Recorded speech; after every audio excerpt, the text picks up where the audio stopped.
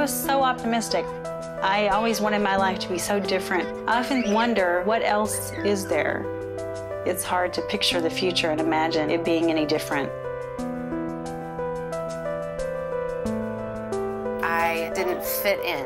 And I'd question God, what is my significance and what is my purpose?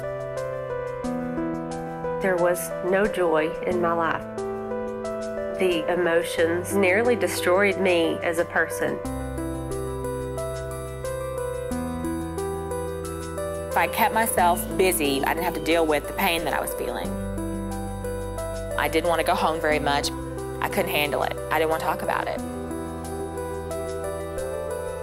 The house is expected to be clean, kids dressed nicely, and yes, I feel like I have to do it all because I'm a woman. If I don't do that, then who will? You're probably asking yourself the very questions that I grapple with.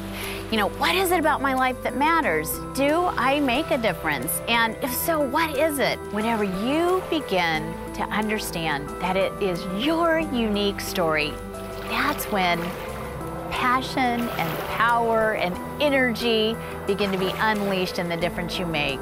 Never settle for anything less than that life of love that God wants to make possible by breathing His Spirit in you and through you.